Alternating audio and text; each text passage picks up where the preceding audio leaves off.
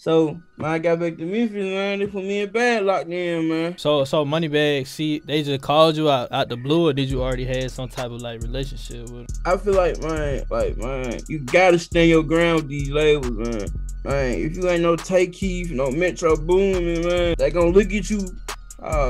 What, man? What we finna play? Yo, what's up with y'all? It's your boy TBDigital. Welcome to another episode of Str8 Sauce. Today I'm gonna be chopping it up with my bro TurnMeUpYC. If you do not know who that is, he's a producer signed to MoneyBaggyo. He made a couple big songs in the last year. He produced Said Something by MoneyBagg, I Got Time Today by MoneyBagg, the famous song that we can't get away from, Back in Blood by Lil Durk and Pooh Shiesty, and he produced 8 singles off of MoneyBagg's new album, Gangsta Pain. So today I'm gonna be chopping it up with my bro about how he got signed to MoneyBagg, how he came up from Tennessee, and then on top of that, me and TurnMeUpYC is gonna make 2 beats from scratch. We're gonna make a Memphis beat and an emotional beat. So with that being said, go grab some snacks, sit back, relax, and enjoy the interview. Let's get into it. Also, the 2 beats that me and YC cook up today, we decided to give you the 2 FLPs for free with the sounds and everything in it. Hit the link in the description, go get that. Oh, you know what I'm saying? This is Str8 Sauce. We episode 6. We got TurnMeUpYC in the building, you know what I'm saying? What's up, gang? What's good? This the dude that made the famous Guitar Wife. Wicked around. That shit, well, he made that shit poppin'. So I mean, you score big. Like every year, you have a record, and that shit just get bigger and bigger, all the way from Deemula to Back in Blood. Now, like, you been going crazy, bro. I feel like your time, 2020, done been a good year for you. Yo, cat, this shit crazy, bro. Like, man, I wasn't expecting none of this shit, man. Like real shit, I wasn't expecting none of this shit. Like, I wasn't expecting, man, to be like #1 producer for 5 weeks straight. I wasn't expecting none of it. Man, it's all like amazing to me, like how everybody else looking at it. It's amazing to me like that.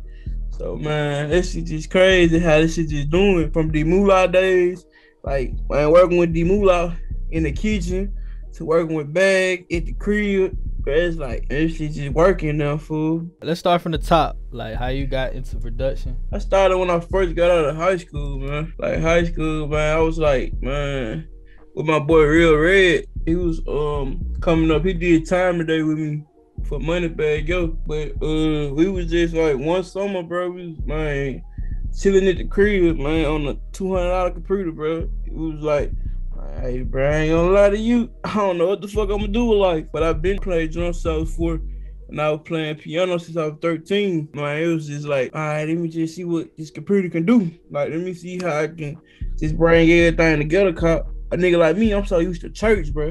So I was used to church music. So, man, I had, like I said, one summer we sat down, we was just like playing with it, like, man, I don't know, it feels like the older it feels like the 11s and 10s, man. I'm looking at this shit crazy. I'm like, what the fuck is this, bud? Man, like one month, like when we got back my senior year, when I got back to school in high school, he went to another school. He went to like a little academy private school, play ball.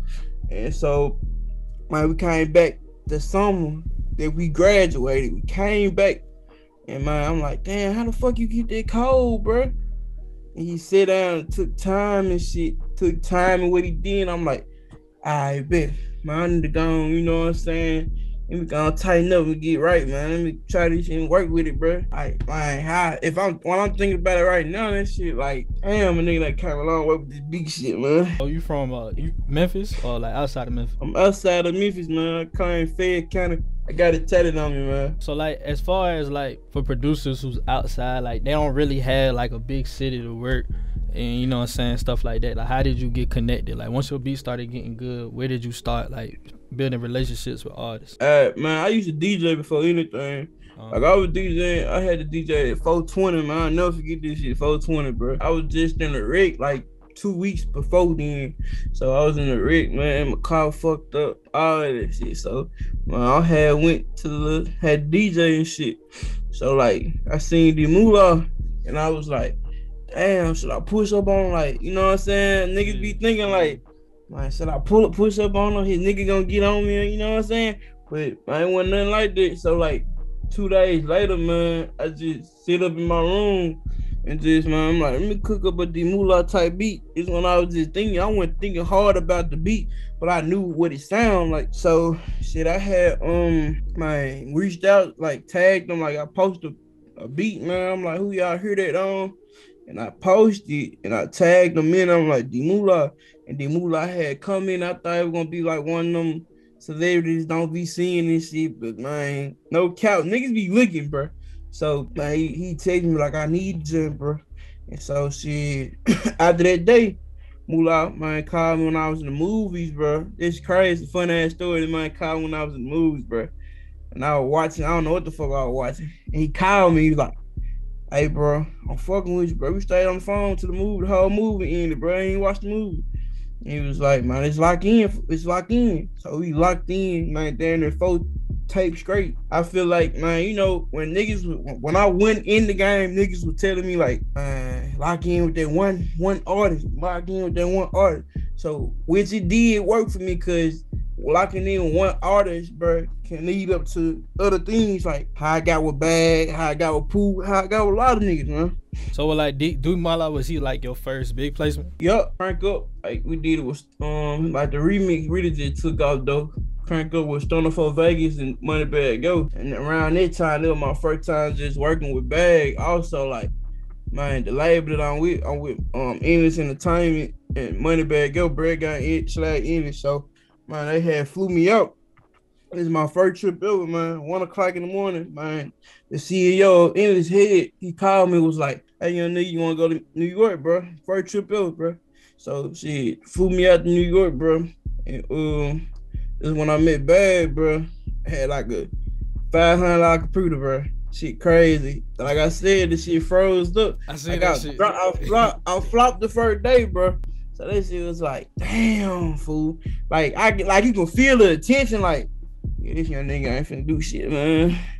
So when I got back to Memphis, man, they put me in Bagg locked in, man. So MoneyBagg, see, they just called you out the blue, or did you already have some type of like relationship with them? I had no relationship with Bagg. Like you know what I'm saying? Like every club, like we go to the club or go, man, pull up his studio, he'll speak to a nigga, man. You know what I'm saying? Yeah. But like relationship, right? Man, like I just young nigga that signed with me type shit. So how did they hear you? Like, how did they know the contact? Deemula. Okay, so it was through. Okay, we outside to the Sun label. So as far as like the backtrack a little bit for producers, like, you know, like some of these folk like 14, 15. So like, if I'm working with an artist, like a big artist in the city or some shit, how would you like? Cause I could see a 14 being like, okay, we're gonna grow together, but I need you to pay me for every session, every hour, every beat. How did you work the business with Deemula? Like, what's the real, like, is it every session you was like, okay, you gotta pay me for this to pull up and this? Don't put it like this.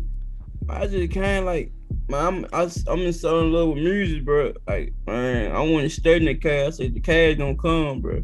Yeah. I was putting up for free, bro. Like, you know, they'll throw me gas money on the side, bro, cause I stay far. I stay farther from them, so they'll throw me gas money on the side, bro. But, man, getting big checks, man, nah, this shit gonna come. Like I said, I be telling folks in my other interviews, like, man, it's levels to this shit, man. Like, you gotta hit 1,000 before you can hit 10. You gotta hit 2,000 before you can hit 15, bro. It's like, man, it's just levels to this shit, man. So, man, when niggas go through that, bro, I know how young niggas feel, man. Like, damn, bro, I ain't getting paid for this shit, man. Like, why they do tell them, man, nah, young nigga, just be patient, bro. This shit gonna come, man. And I'm most like believing in God, fool. So that man got my back all the times. What was your first MoneyBagg placement? Time Served album, man. I had like three of them boys on there. I had like, man, we did Speak For 'Em, Pop My Shit, and Protect the Brand with the Baby. So as far as like albums and placements, for a producer who really don't, you know what I'm saying, this might be their first placement, don't know how it works, break down basically how does the business, and because people in the community, when you get a placement, it's like the most scariest thing, but it's really not though. Like, I feel like, man, you gotta stand your ground with these labels, man. Man, if you ain't no Take Keith, no Metro Boomin, man, they gonna look at you, what, man, we finna pay you this, bro, we finna pay you that. Nah, if you doing something in the game, you got plaques, you did it all, bro, stand your ground on this shit, man. Only thing I gotta do is respect it, bro. But like, if you up and coming, man, say for instance, man, I just up, man, they say, only thing we got for you is 1,500. I'll take that 1,500 and keep building a relationship. This is how you build a relationship. Go back to like build a relationship with artists. Like, A lot of times I see producers and I see artists at a time, like, bro, when you in the studio with these folks, just be yourself. Like, don't act no type of way. You know what I'm saying? Don't act like a groupie in the studio. Like, just give us some proper, like, studio etiquette tips. Yeah, man, the main thing, bro. Like, I know you probably, man, you know what I'm saying? Like, anybody, like I was, bro, when I first met Bagg, bro, I was scared. Like, I wasn't scared, bro. I was nervous and shit, bro, because I'm like, first of all, your chain shining bright as hell on me, man. Like, I'm looking at you, bro, like, my God, damn, man. It just already intimidating me, bro. This a rich ass nigga, man. But once you just sitting there, man, you locked in, bro. All this is gonna be you gonna be yourself regardless, bro. Like, it ain't nothing gonna hold you, bro. So, man, the tip is, bro, just go in there, be yourself, bro. Like, it might feel, man, you might feel like the shit gonna be looking at you, like the nigga gonna be looking like, what the young nigga got? What he got? Got heat or some shit? Let me hear that shit. Bro, just be yourself, bro. Everything gonna fall into place, no cap. Alright, so I got this melody. You know what I'm saying? I try to go for the Memphis sound, but I ain't from Memphis, man. Y'all be doing it up. So, alright, so let's go ahead and break down how I made this melody real quick. So first, I started off with this one shot. It was a KBZ bell called Native. And what I put on the one shot is just a little EQ. I took out the highs and the lows just to give it a vintage feel. I used this plugin called Good Hertz Mega Verb, and I used the preset Default C just to give a little bit of reverb. And then what I did is I made an automation clip, and I just wanted to put halftime on the first 8 bars. So this is what we have so far.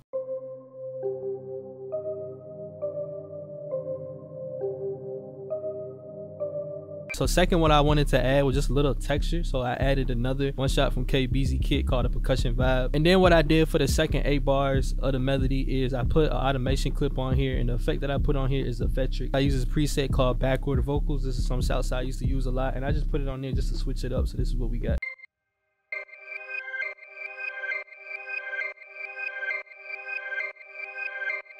And then last, I added this other KBZ shot called Melodic Vibe. And what I put on here was EQ. I boosted the highs, took out the lows, added Good Hurt Mega Verb. Then I added a delay called Primal Tap. I used a preset called Space Station. Then I added Micro Shift, and this just helped spread it out throughout the mix.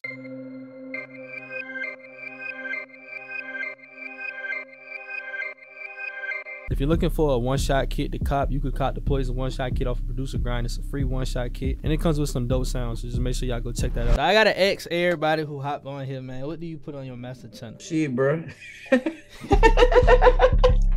Oh, but shit, like I go back to it. I show you what I do. I go to the 3 little knobs right there, turn the high up on that bitch, like a little bit, like go back down a little bit, and then I soften that bitch, and this it.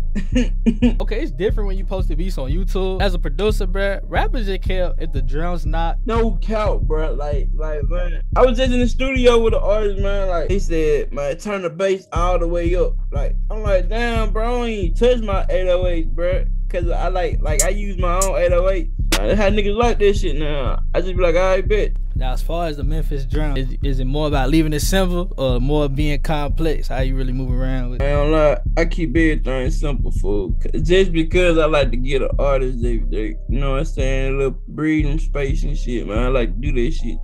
But nah, like, if I gotta go complex, I do that. But he's going straight Memphis, bro. The 808 just gotta knock. This is it.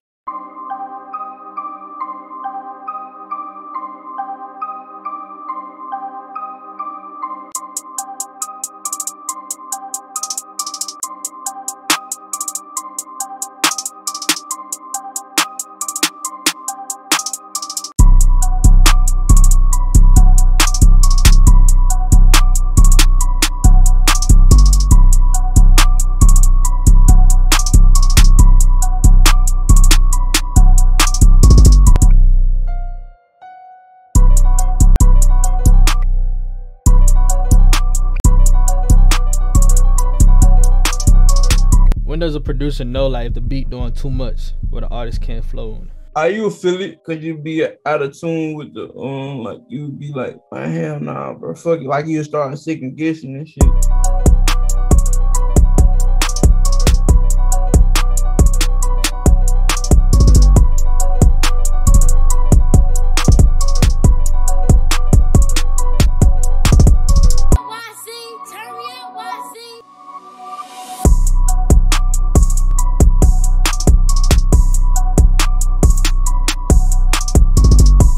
Your intro was real quick. I see a lot of producers, they be goddamn having 45-second intro. When you play a beat to an artist, how long that intro should be? Man, bad. I don't count, man. Like my shit was 45 seconds long as fuck. Like when I used to do this shit. But nah, man, I got used to it with Bagg, man. He'll go straight in, like go. Like man, they just be like five to the 5 bar right there, or I go to the 9 bar. Depending on how I feel, depending on what type of beat it is. Shit, that's that one. We go ahead and cook up one more. But don't make you say you want some pain, bro. I got you. I be fucking with the pain shit, though. Don't count. You be fucking with Ride Wave and shit? Yeah. I fuck with TNT, fucking with TNT, bro. And Tides Money now, bro. It's like family. When I first came in the game, bro, the only niggas that really just hit me up was TNT, Tides Money, D-Hill, Take Keith. Like Take Keith from the same city, man. They got Keyskate pulled up. Keyskate the best one. Okay, that's what I made Back in Blood then. How you got the Back in Blood placement? How that came about? How you linked with Pooh Shiesty? We was working on Bagg. He wasn't feeling that day. And like, shit, I said, I'm gonna just go over there and check Pooh out. You know what I'm saying? He just had got signed. So, he was looking for some beats and shit. Man, he was working on some shit, man. I was just making some beats in my headphones. I cooked up, man. Like, once again, I didn't have no piano, so I'm just keep patting shit in. That shit came out. I'm like, okay. I feel like, man, this is gonna be simple as fuck, bro. Like, kept that bitch simple as hell. Like, this the most simplest beat that I ever heard in my life, bro. The biggest song right now. Go ahead and give us like 3 things like a producer should do once they get that big. I'm talking about some Billboard #1 shit.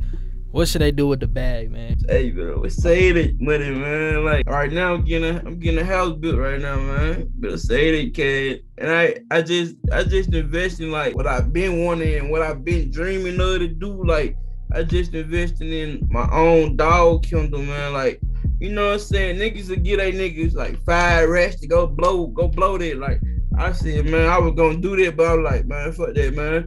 Let me go invest in a dog business, man. Make sure my niggas ain't gotta work in the workhouse no more, man. That's how I was thinking. And I had made my own record label, man. It's called Hit Business. Now though, invest that money, man. Like, but I knew this time, I knew what I'm investing. Like, I need to invest my money into something so my money keep growing and keep expanding. Not just, man, putting my money in, like, I'm like, just depending on one income. Nah, I ain't with that. So I just investing in a whole bunch of shit. But I ain't gonna lie though, treat yourself though, no cap, treat yourself. Like go spend a couple bags on some shoes, man. Like no cap, bro. I got like 100 pair of shoes, bro. That's not even out yet, bro. I ain't even lie. So how important is like dressing? Cause I see some producers that be like, man, I'm walking there with some flip flops, and I see other producers that be like, man, you gotta present yourself. That's me, bro. That's me, bro. That's me. Walking in motherfucker, man, jogging pants on. I just been stepping out, though. I ain't gonna lie, I've been stepping out, man. All you need the Rolex, man. Speak for itself right now. I don't, hey. Oh, hold on, I'm gonna let you get ready. Let you put it out. Yeah, you gotta flash that bit one time. Yeah, got to, no cap.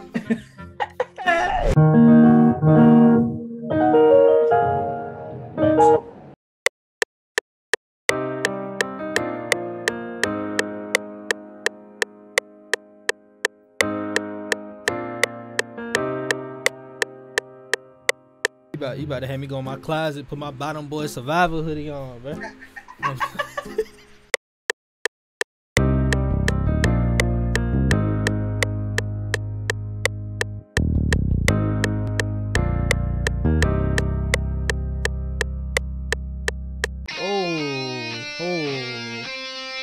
Hold on. What that is right there?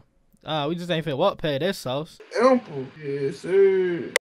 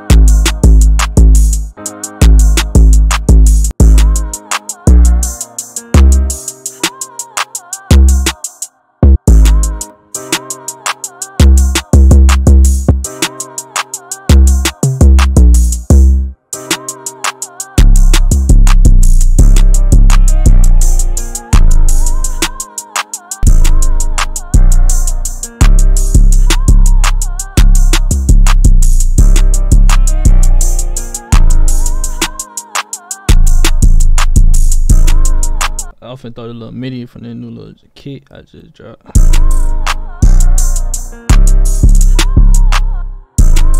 Hey, hold on.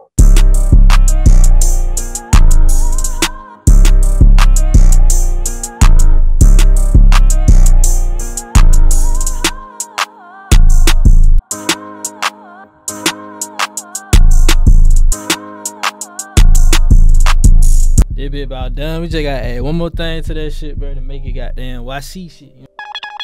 That wraps it up for real. I appreciate you for hopping on YC. You gotta give producers one big tip. It could be anything, but production, what would you say to everybody? Anybody, man, keep God first, whoever you believe in, bro. Like that, man, like anybody who you believe in, it gonna take you a long way, man. Most definitely have faith, man. Keep grinding. Don't stop, fool, cause like the more you grind, something gonna be waiting on you at the end of the tunnel, man. Like my nigga, my day one nigga told me this shit, like, man, you in the tunnel right now, you going through shit, man. But I swear to God, like, it's gonna be, man, a light waiting on you at the end. Ain't nobody else tell you, I'm gonna tell you, keep this shit going, man. That's straight solid this episode. I don't know, count. But y'all know what it is, man. It's the boy TB. It's your boy YC. We gone. Alright, man. So that's pretty much it for this video today. If you like this video, please make sure you like, comment, subscribe, and hit the bell notification. When you comment, let us know who you want us to interview or do a video with next. I am back with these videos on a daily, so expect more uploads. But last thing I do want to say to you, man, if you want some crazy drum bounce or you want some crazy MIDIs, you know what I'm saying? If you have beat block or you just need something, you know what I'm saying? Just some melody, just a little bit of sauce, man. T-Will did drop his new MIDIGRAM Volume 2 pack. So, you know what I'm saying? Hit the link in the description. Go check that out. You know what I'm saying? And you get 10% off right now. Just everything's in the description. But with that being said, man, I see y'all later. W, love y'all again. I'm gone.